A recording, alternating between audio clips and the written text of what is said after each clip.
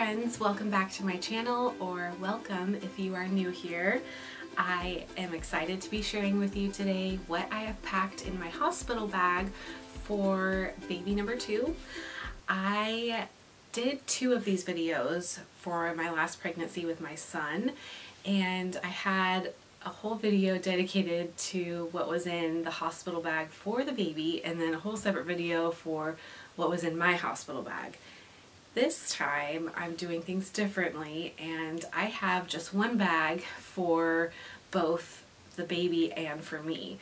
So I learned some lessons from my previous experience. I did not need nearly as much as I thought I did. So this time I'm just trying to be very minimal-ish with what I'm packing and just have everything in one bag. That being said, if you're watching this trying to get some ideas for what to pack in your hospital bag, pack whatever you want. Whatever you think you want or need, whatever you think might bring you comfort, just pack it. It's really not that big of a deal if you have a few different bags. Just bring whatever you want and don't let anyone try to sway you one way or the other. With that being said, I will go ahead and link anything I can in the description box for you. That way, if you are trying to get some ideas, you can go ahead and click on some of the links that I have listed for you. So let's get right into it. I have this bag packed just about full. So I'll start with the bag itself. This is a weekender bag that I got off of Amazon when I was pregnant with my son. I've used it while traveling, and then I also used it as my hospital bag last time, and I love it. I think it's the perfect size for what I need. It has these nice handles here, and then it also has a shoulder strap. So it's not on wheels. I know some people prefer to just pack a suitcase, but I think this bag, for me anyways, is the perfect size. I have a few things for my husband packed in here as well, but he's going to be in charge of packing his own bag and packing the snacks. So I'm not going to go into whatever he's packing, but I do have a few things for him in here. The first being a pair of flip-flops for the shower. That way our feet, I don't know, something about walking around barefoot in a hospital just is not appealing to me. So I got some very inexpensive Old Navy flip-flops for us to wear while we're in the shower, and then whenever we leave the hospital, we're just gonna throw these away. So that's why I went with the really inexpensive pair. The next set of things I have in the bag are all of our toiletries. So the basics: shampoo, conditioner, body wash, deodorant, that kind of thing. A couple things I really want to mention that I think are important in case you are packing your hospital bag. Make sure you bring chapstick, because being in that hospital room where it's really dry and cold, your lips are going to get so dry and chapped very quickly. So make sure that you have chapstick, not only for yourself, but for whoever's going to be with you during your stay as well. So I have a few different tubes of chapstick in here, and then a lesson learned from our last hospital stay when we had our son. My husband ended up having an upset stomach, and I think he had a headache at some point, and we didn't bring anything for him. And since he was not a patient at the hospital couldn't give him anything either. So he just kind of was unfortunately suffering through whatever was bothering him. And this time I made sure to stock up on some Tylenol and ibuprofen, some Tums, some Pepto. That way we have a few different things covered for him in case he needs to take something while we're there. The other thing I wanted to mention, I guess you could use baby wipes if you wanted, but I just got some of those like facial cleansing towels for myself, just if I want to freshen up at some point when we're there. And then, yeah, other than that, there's just the basic toiletry items in this bag. In this little compartment here, this came with the weekender bag. It's just like I think it's supposed to be like a makeup bag or something. I just stuffed a bunch of random things in here. So I have hair ties and a headband, bobby pins, a hair clip, and then a little mini wet brush so I can brush my hair. I also have this bottle of Hello Bello hand sanitizer spray. I wear glasses, so I made sure to pack a separate thing of glasses, lens cleaner, and a little cloth to clean off my glasses with because those things get so dirty so quickly. I also have in this bag a couple pacifiers for baby girl. I honestly don't even know if we're going to be offering this to her right away, if at all, but I have it packed in here just in case we decide to do that. This is one of my absolute favorite postpartum items that I had last time around. This is the Earth Mama Organic Nipple Butter. I tried a Lancino one and I tried the Honest Company one, and this one by far was my favorite. So I purchased some again for this time around. And the thing I love about this is not only is it organic, but it works really well for one, and you don't have to wash it off before you nurse your baby. And some of the other ones you do. So I like that I can just put this on and then I don't have to worry about it after that. So this is a highly, highly recommend product for any new mom out there. Last couple things in this little bag, I just have some burp cloths, and then I have nursing pads. I am already leaking, so I already need these, and I know once we get to the hospital and have the baby, I will for sure need them at that point too. So I have a few packed in here. Another postpartum must-have, in my opinion, are these always discreet, disposable adult diapers. Last time around, I tried out the hospital grade mesh underwear and the ginormous pads that they give you. I did not like that. I did not feel comfortable in that at all. The pad kept getting like really bunched up, and it was just not it for me. And I had some of these on hand because I had heard a lot of people recommend them, and I'm a fan. These are so much more comfortable. They don't bunch up in weird ways, and they are very absorbent. So I highly, highly recommend these. And I have quite a nice stash here that I'm taking with me to the hospital this time around. The next set of items I have here are all for me. I only have 2 sets of clothes in here. So I have this little lounge set. It's just like a set of pants and a shirt from, I got this at the Abercrombie outlet a few months ago, and they're both just like really loose fitting, like a waffle knit type lounge set. So I have that. I might wear that as like my coming home outfit. And then I also have a pair of loose fitting black capris and just like a really simple loose fit v-neck t-shirt. Super simple, nothing fancy.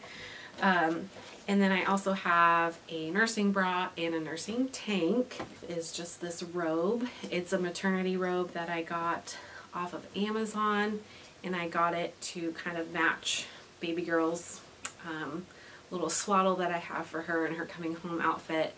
But it's just a really simple, it's kind of hard to show at this angle, but it's just a really simple lightweight robe. It has pockets, which I love, and then it has the attached little tie.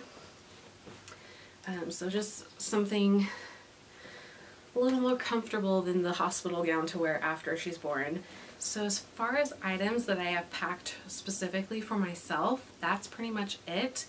I will be bringing a bag of like just a few small makeup items, but I won't put that in my bag until it's go time. So I'm not bringing like a whole, you know, my whole makeup set, but I will be bringing just a few items in case I want to put some makeup on to take pictures or something like that. So I'll throw that in the bag at the last minute.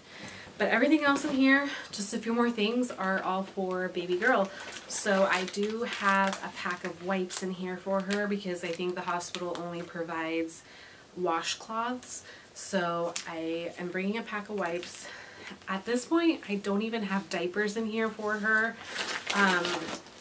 I think we might just use whatever the hospital gives us and then start using our diaper stash here at home once we get back home from the hospital. So I just have the wipes in there. And then also for baby girl, I'm not bringing a whole lot of clothes. With my son Jameson, when we were in the hospital, we did tons of skin to skin time between both me and my husband with him.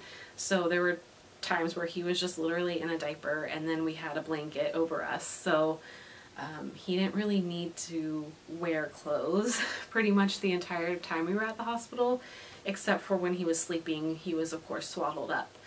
But so because of that, I purposely didn't pack a whole lot of clothes for her, since I figured we'd be doing the same thing again this time as far as getting lots of baby snuggles and skin-to-skin contact in. Speaking of swaddles, I am bringing one specific swaddle. This is the Ollie swaddle.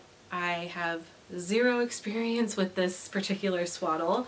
I'd never had one with Jameson, but I know a lot of people who swear by this, and they are pretty pricey in my opinion. I think they're around $60 or $70 for one swaddle, which in my opinion seems like a lot of money for one swaddle. But I happen to find this one used for around $30. So I'm curious to try this out, and this is the one I decided to bring to the hospital with us. Also brought just two different little zip up footy pajamas for her, so in case we want to put her in something. Those are just so simple and easy to put on since they just zip right up. The other thing I have for her, I'm so excited about this, I have a little bow, which is just so precious and so cute. I got this from an Etsy shop. I think it's Kinsey Grace Co. I'll put the link to the shop in the description box below, but I have a bunch of their bows that I bought for her, and I'm just bringing this little white one, which is so cute. But I have this adorable print. This is from the brand Milkmaid Goods, and this is their, I think it's the Lucy print. It's so beautiful, and this material is so soft. I don't even think I mentioned it. This is a swaddle blanket, and our plan is to swaddle her up in this after she's born and take some pictures of her and do like a name announcement, birth announcement photo, that kind of thing, with this and like and have the little bow on her.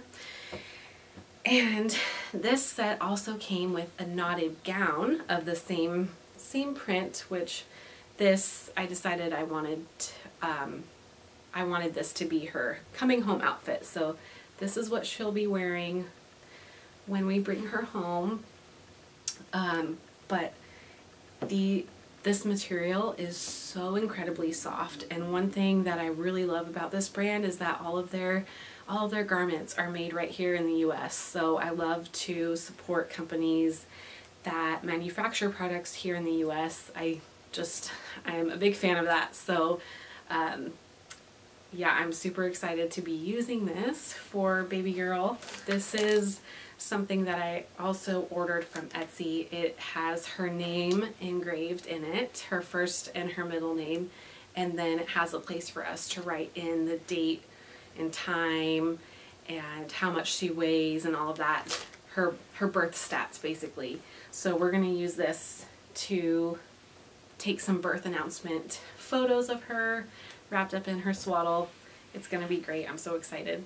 The last couple of items I have in the bag are this portable sound machine.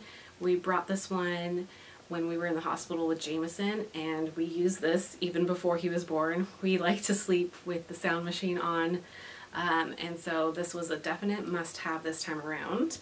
And then I also just have a charging cable for my phone and some headphones as well. I have like wireless ear pods that I might bring, but just in case I forget or it's not charged or whatever, I have just like the regular old-fashioned earbuds. So that is everything that I have packed in this hospital bag for baby girl and for myself.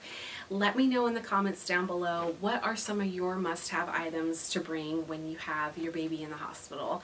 And if you think I'm missing anything, please also let me know as well. Like I said, I try to just keep it very simple this time around since I way overpacked last time. I'm kind of debating on whether or not I want to bring my own pillow and blanket this time around. I did not last time, and it's something I'm still considering, but I'm not quite positive on that yet. But yeah, that'll do it for this video. If you like this kind of content and want to see more, please subscribe. That way you don't miss any videos that I upload. We are getting so close to having this baby girl. She could be here literally any day now. So lots of exciting things to come. Thank you so much for watching. I will see you in my next video very soon. Bye.